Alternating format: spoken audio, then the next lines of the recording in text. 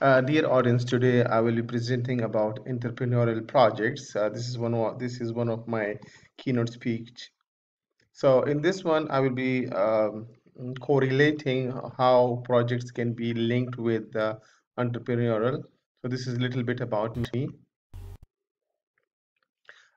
This I have extracted this my speech from a research article which was published in 2016, and it is this article is talking about an entrepreneurial dimension to manage the projects. And this paper is based on the different myths which people are thinking about entrepreneurships and the project management. So let's explore what are the entrepreneurial myths and how we can correlate with the project management. So the first myths are entrepreneurs are doers, not thinking. So which is wrong, which is a myth, right? So definitely entrepreneurs are thinkers. If they are not thinkers, so they will not be innovative and they will not be like exceeding in their businesses. Second most myth is entrepreneurs are born, not made. This is also not true. This is a myth, and yes, entrepreneurs can be made as well through by learning some skills, by learning mentorships. Yeah. Third most important myth is a popular myth is entrepreneurs are always inventors. Yeah, this is not true. They cannot be always inventors, but they can outsource the inventions. They can hire people who are more innovative. The fourth myth is entrepreneurs are academic and social misfits, which is very wrong because most of the people they were doing their jobs in the big companies, universities, and professors, and they it becomes entrepreneurships, and they work in their job setups, and from that they make their own companies and startups and spins. Myth number five, entrepreneurs must fit the profile. This is also a myth. It's not true that entrepreneurs must not fit the profile, and they can think out of the box as well. Myth number six is all entrepreneurs need is money. No, this is not true because we have angel investors. There are a lot of peoples who have money who wants to invest, and they need some innovative peoples or entrepreneurs who can spend their money, and they can share share their profits with the angel investors. Seven most importance about entrepreneurs is all entrepreneurs need is luck. Now, this is also not true because it's like hard work, consistencies, and dedication. Myth number eight is ignorance is bliss for entrepreneurs. No, this is not true because you must be a calculated risk taker. Otherwise, ignorance is not blessing all the time. Myth number nine is entrepreneurs seek success but experience high failures rates. This is also not true because most of the entrepreneurs we have seen they face difficulties, but they have also blessed with the successes, and the failure rate is not that much high. It is very less. Myth number 10 is entrepreneurs are extreme risk takers, like they are gamblers. No, it's not true because it's a very systematic process, and if you follow it, then it will be anyone can be entrepreneurs, but they can. There is a risk, but not that much extreme. Okay, so these were like 10 different myths, and now I want to correlate this entrepreneurial thinking with the project management. So since project management is more related to the Jobian side, while entrepreneurship is more related to on startups. So let's see, what project management is basically a methodology, a systematic approach that how one could plan and manage a project outcome, right? So mindset is very important while the entrepreneurship is a mindset. So if we combine this mindset with the project management skills, so it becomes a golden output of product. So with the spirit of entrepreneurs, that entrepreneurs are often described as a dreamers and idealists, right? Their perseverance and hard driving nature are driven by self-imposed necessity to succeed. So they always thinking to be successful. That's one of the analogies that is used to describe the heart and spirit of entrepreneur is that the Olympic athlete who challenge himself to break their own records or new barriers.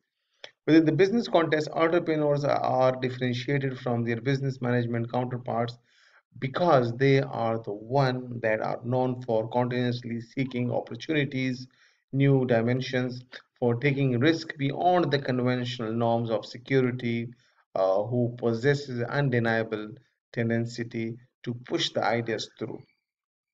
So there are two levels, macro level and micro level. So consider how entrepreneurism is defined. Consider entrepreneurism from the macro and micro level. There are two school of thoughts. Let's see what are these one. Macro levels things are like, for example, environmental issues, political, social issues, financial or capital issues, seed or growth of the capital, buy-in and exit strategy for the investor as a focal point, and the displacement and the emphasis on group phenomena plus expel job run. So these are like macro level at the bigger level. If you look at the micro level, so micro level means micro school of thought views entrepreneurs traits, venture opportunity, strategic formulation. So these like these three comes in a micro level. So we need a balance between entrepreneurship and project management. How can we have that one? So basically, it focus on balance between entrepreneurship and project management attributes, and it's emerging in the corporation through strategic project management, project portfolio management. So, and it is definite, and the definition recognizes the strategic and tactical requirements for successful business operations, including the implementation of the projects which are related to entrepreneurial ventures. So there is another reference and acknowledge and evolving the role of project managers by stating that if projects are to succeed on time and budget, three variables must be of integral. A single point of accountability must be there. Trust and objectivity from the external consultant must be imposed, and a core set of competencies need to optimize the outcome. So these, like three are more integral part for the success. So project management role like implementation specialists are needed. Project managers are increasingly expected to be more than implementation specialists who take direction from project sponsor and clients. If you consider that optimizing the outcome means more than timeliness and cost-effective delivery. So how project manager's role changes entrepreneur to the entrepreneur role. So PM rather incorporates upfront design of the delivery solution, aligns with the customer needs through the fitness of the use of application. Post project focus upon additional opportunities requiring innovation through an action. And the last but not the least is the new arena and the set of expectation for the project management.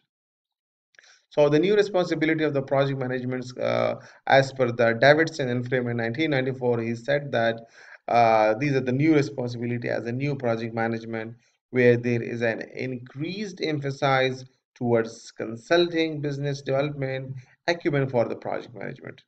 And this is an attribute we would normally attribute to the entrepreneurial ventures.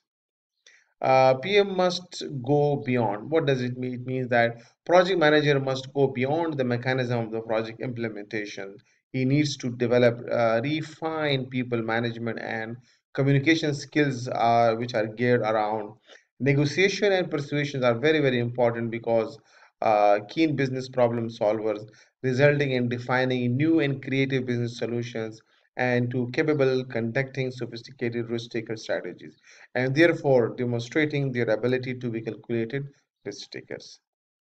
So, best in class individual who possesses the skills and attributes of the two entities, like completely different in style, approach, background, and expectation. So, in trying to merge the mindset of the project management and entrepreneurs, we are faced with the following paradox.